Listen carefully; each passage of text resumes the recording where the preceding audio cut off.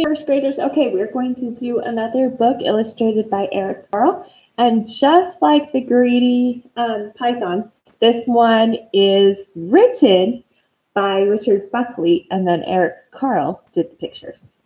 This time it's The Foolish Tortoise.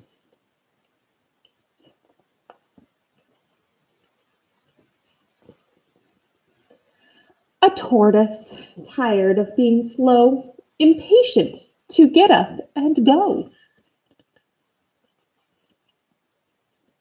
took off his large and heavy shell and left it lying where it fell.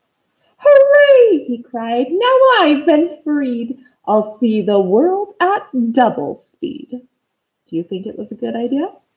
What does it mean to be foolish? How will we see that he is foolish?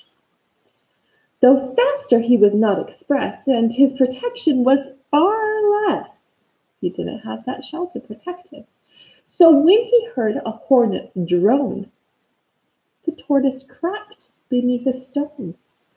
A hungry bird came swooping past. He looked so fierce and flew so fast. The tortoise hid behind some trees and felt quite weak beneath his knees. So there he is, hiding behind the stone and behind the tree. So he has to keep finding places to hide. I don't feel safe. There's too much risk. If only I could be more brisk. He headed for the riverbed. A fish swam up. The tortoise fled.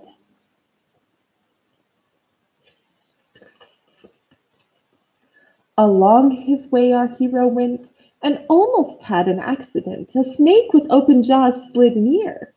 The tortoise backed away in fear.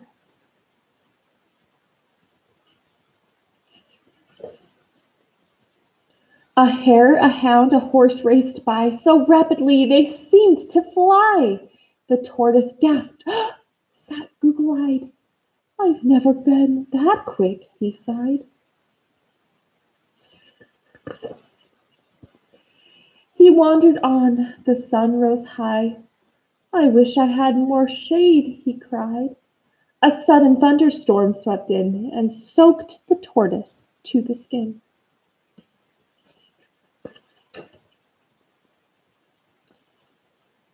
The wind rose up, and soon the breeze was bending branches in the trees.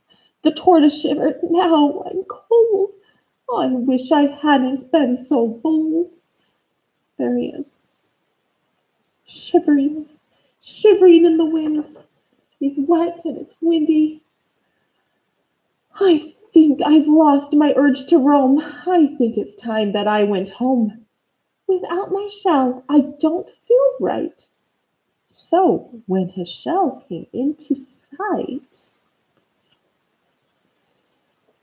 he climbed back in and said, "Good night." And that's the end.